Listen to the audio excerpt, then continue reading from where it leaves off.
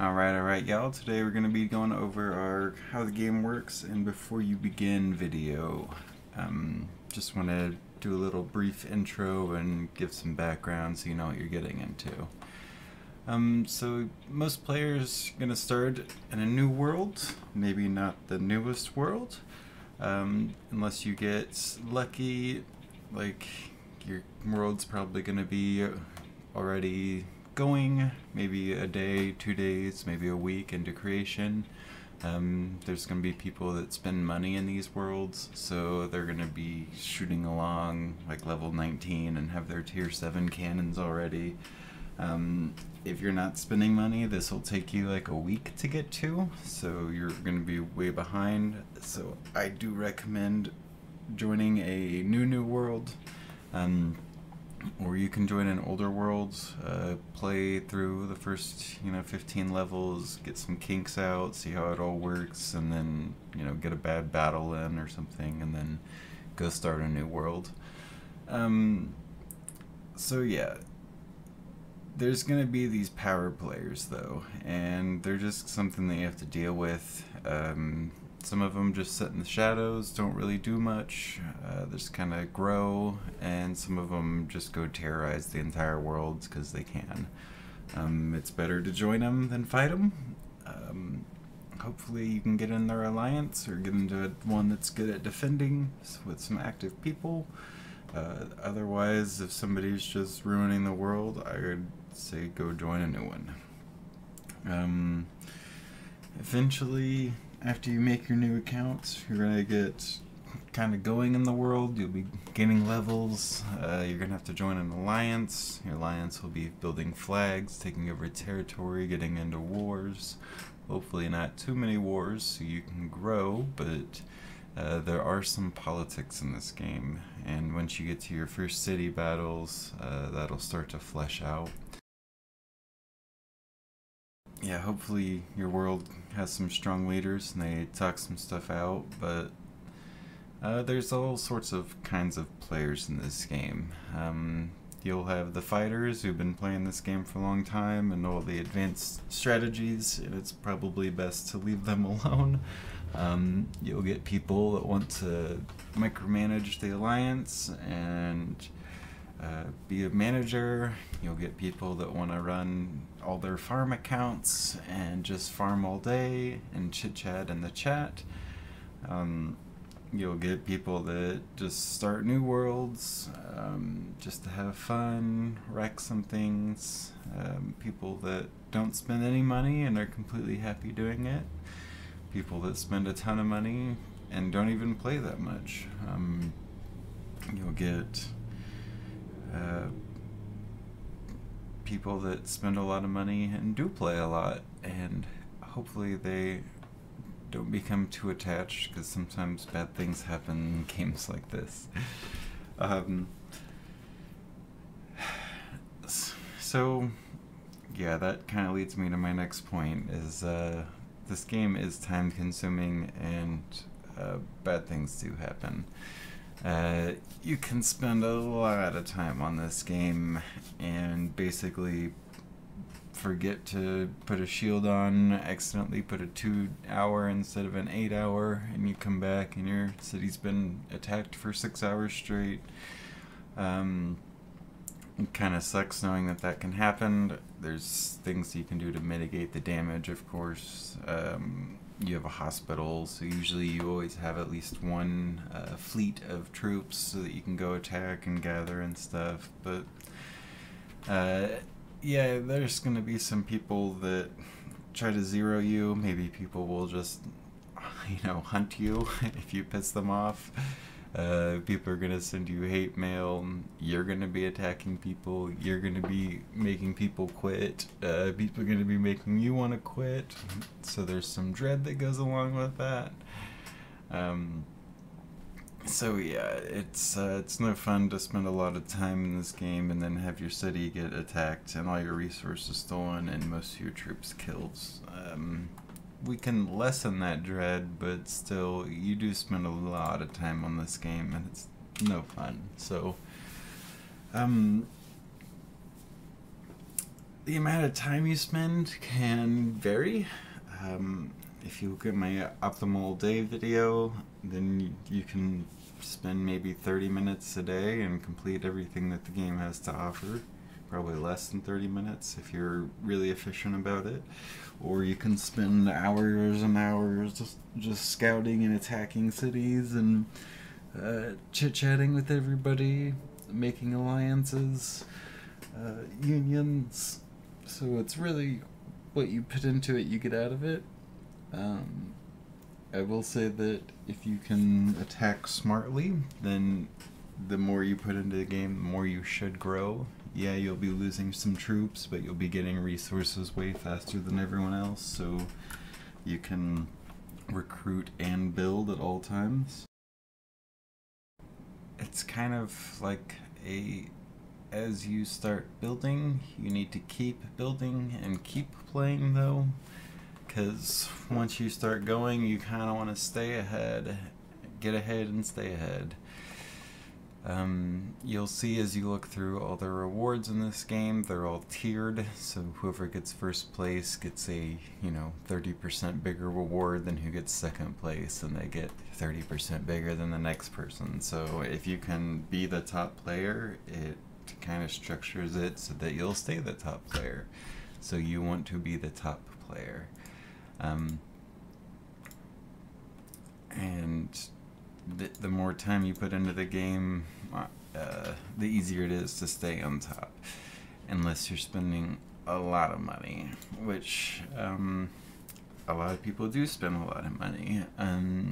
I say that you should spend some money. There's a couple good packs right when you join the game that are kind of like your, I guess they call it a growth fund.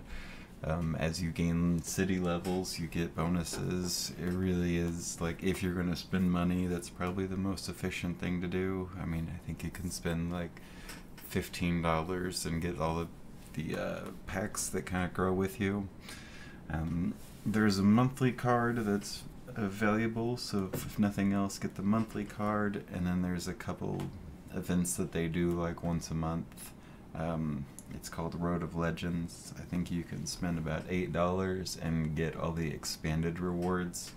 That's also a really good one. So if you're doing the monthly card and the Road of Legends, then you're looking at about $30 a month.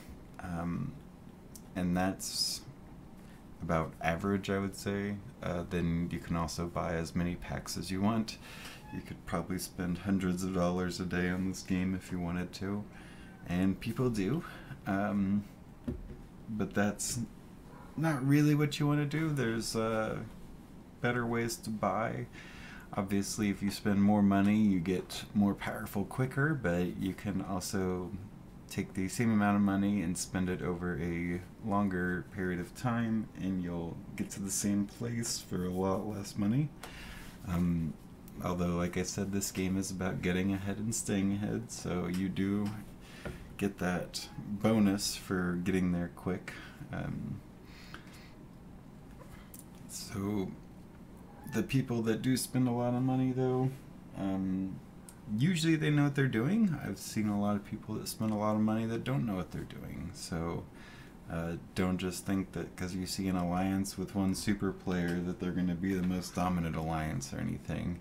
The one thing that I've found is don't try to chase the big players, because sometimes they're malicious people or jerks, or don't have the social skills. I don't know. I'm a social player, so I like to chit chat with my alliance and teach people and help people out. So when I'm going for an alliance, I go for who are the people that am I going to make the best friends with.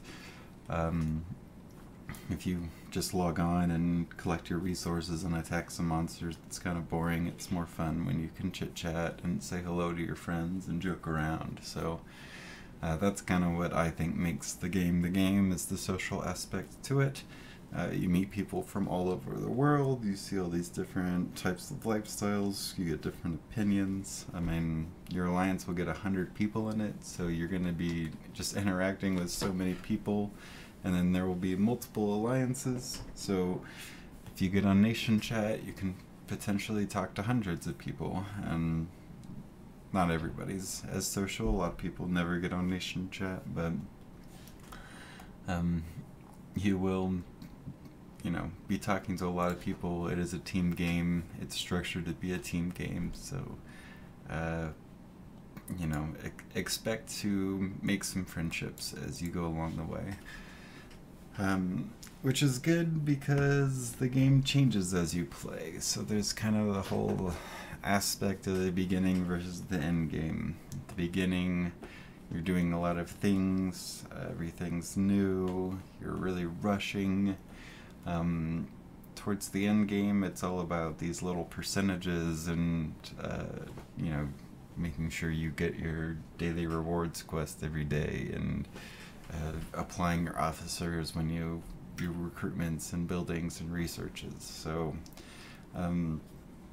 it's definitely less exciting at the end game. I think they structure it this way so that you go start a new account and spend more money because it's more fun. It's also just different at the end game. At the beginning, there's that kind of dread of, am I going to get zeroed if I forget a shield? Is a bunch of people just going to gang up on me? At the end, hopefully your world's calmed down, you have good politics, you have good leaders, nobody's really attacking each other. You're fighting your void wars, so your nation's fighting another nation, and hopefully your nations come together and agreed on some things, but sometimes that doesn't happen, and you're fighting other worlds and you're still infighting. That's unfortunate, because then you're still living in fear all the time and can't grow as well. So yeah, at the end, you're really just building and fighting these void wars, which is a 24-hour war every other Sunday.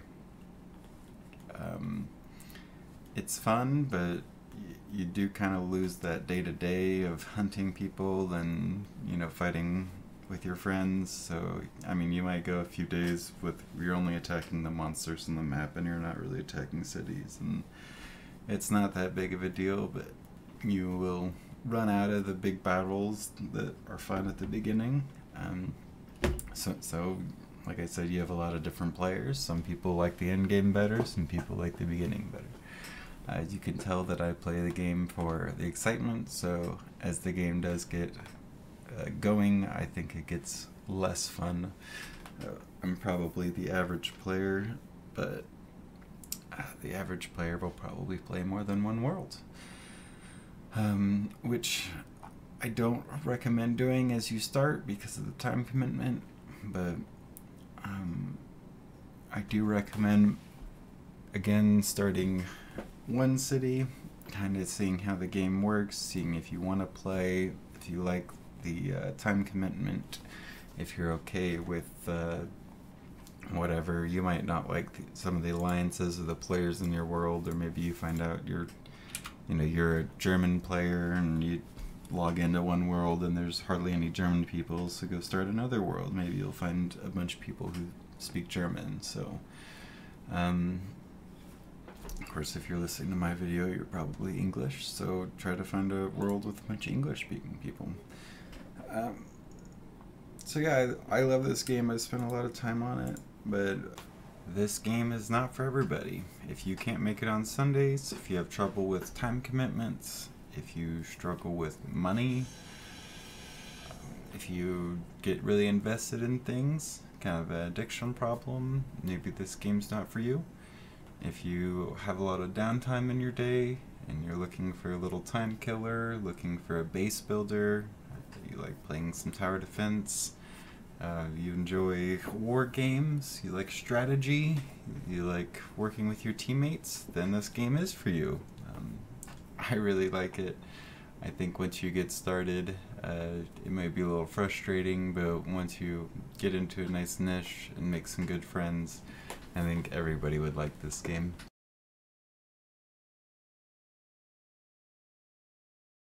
So yeah, thanks for listening to my long rant. I don't mean to be depressing and make people not play this game because I think it's great. I just want to give a fair warning that a lot of the advertising is not, what you think this game is. So I wanted to give a fair representation of what you're getting into and, what to be expected out of it. So create an account, make some mistakes, get the jitters out, make another account, and go dominate your world, alright? Alright everybody, I think that's it for today. Be safe out there, and remember this is a game, so have fun. And as always, the shameless plug at the end of the video. If you guys wouldn't mind liking the video, sharing it, subscribing, leaving a comment, whatever you can do to help me out. Hope you liked it, and hope you learned something.